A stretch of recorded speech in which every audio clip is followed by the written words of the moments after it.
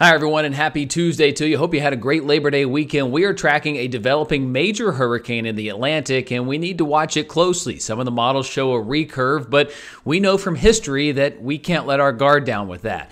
As always, if you haven't already, please subscribe to this channel for all things tropical updates, severe weather, and wintry weather. When it comes to severe weather, I will be watching it closely. And in this case, we have a 100% chance of tropical development over the next 2 days and a 100% chance over the next 7 days. Pretty odd to see that, but that's just the National Hurricane Center telling us they're going to issue advisories later today on what is now Invest 95. You see that 100 and 100 at the bottom of the screen and the general direction. This thing is set to take off and become a monster later today through tomorrow, so we need to watch it closely. The models do show a recurve, but they also show a monster. We know that as we've watched these same hurricanes in these same locations that Florida and the Carolinas especially cannot let our guards down when it comes to systems like this. It's already got 35-mile-per-hour winds. It's moving toward the west-northwest quickly at 18 miles per hour. It is set to slow down, I will tell you. So as we watch this closely and move forward, we will likely get a track later today, which will give us the ability to kind of hone in on where this is going with the National Hurricane Center. But I do have fresh model data to show you right now. These are the spaghetti models. Each one of these are tropical models. They're specially fine-tuned to track tropical activity, and they do show that recurve, a little closer to the United States than I would like, but they do show a recurve. But we know the stronger, the more west it goes, and this system is set to become a monster, probably a Cat 4, Cat 5 over the next 3 days as we get toward the weekend. Let me show you the intensity forecast. They show it basically going through a Cat 1 into a Cat 2, maybe even approaching Cat 3 by Saturday, Sunday. Let me show you the latest computer model from the European. It did so well with the previous storms we've had so far this year, including Idalia. As we watch closely, this is likely developing into a hurricane by Thursday, into a major hurricane by Friday, Saturday.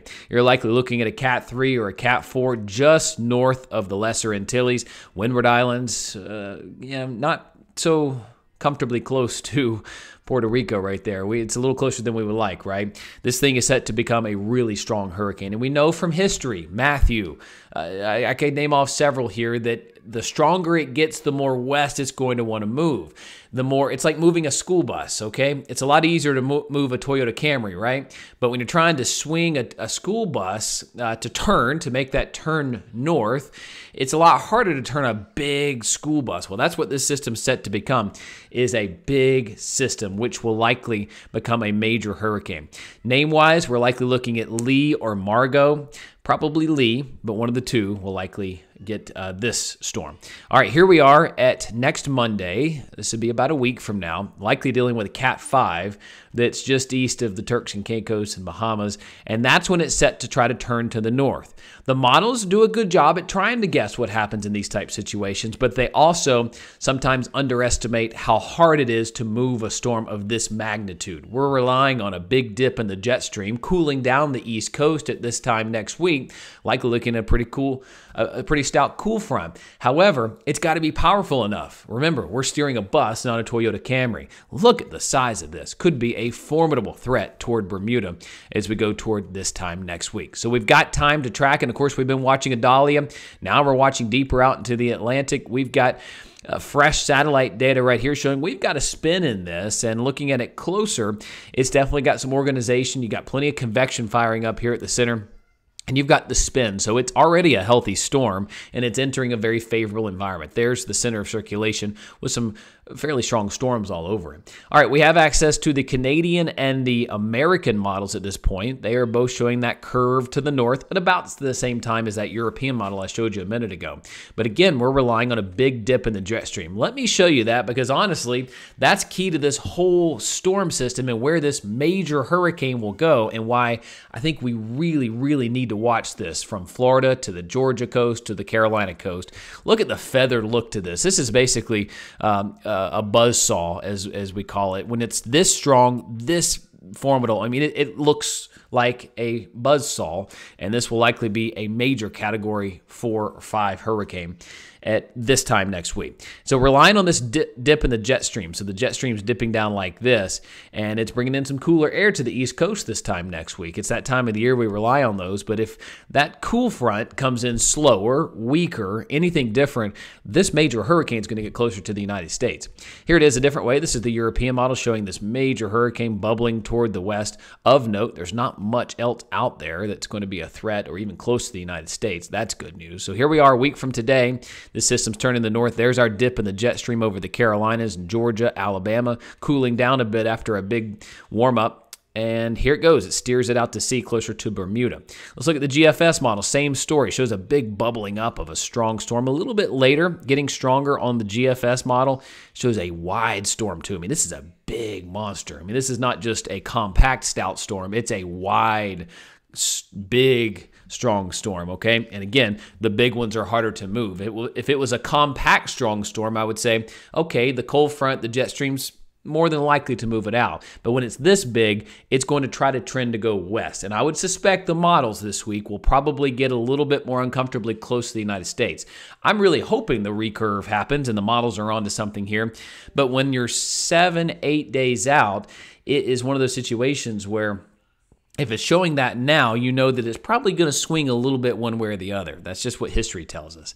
And the stronger it gets, the more west it's going to want to go.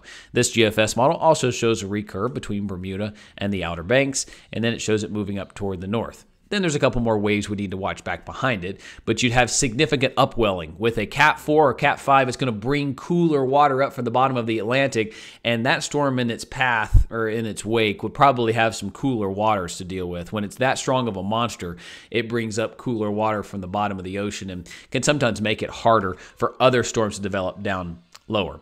So sea surface temperatures right now are just off the charts in these areas. You got 84, 85, maybe even 86 degrees.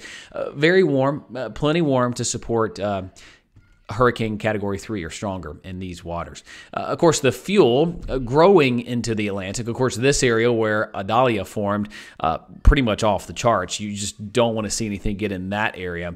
But the conditions are pretty much equally as favorable as you get closer to the Bahamas. So the storm system looks to track somewhere in these waters and then move up like this. So if it stays in here, that's going to at least support it, not weaken it, but probably fuel it as it gets into these darker colors right in here. And then if it were to go near the Gulf Stream, that would definitely provide ample fuel for it. 2023 names, we've blown right through them. Lee and Margot would be the next on the list. Probably going to get both of them named. There's one way out into the Atlantic that's likely to get named this week as well. Not a threat to the United States. So one of these, whichever forms first, Lee is likely to be our formidable threat. So what will likely be tropical depression today, probably tropical storm Lee later on tonight or tomorrow, and then we'll probably have Margot form at the same time, but that one is not set to be a threat to the United States. Of course, we are entering the peak of hurricane season. As you know, September is our most active month when it comes to tracking hurricanes. Again, folks, if you're not already subscribing, please go ahead and subscribe to my channel, like this video, subscribe, and turn on notifications for all things severe weather. When it comes to hurricanes, especially, my eyes are peeled for the Carolinas, Georgia, Florida. That's my specialty, is severe weather. So my commitment to you is to be no nonsense. I'm going to shoot you straight, and I'll keep you posted along the way. Have a good day, everybody.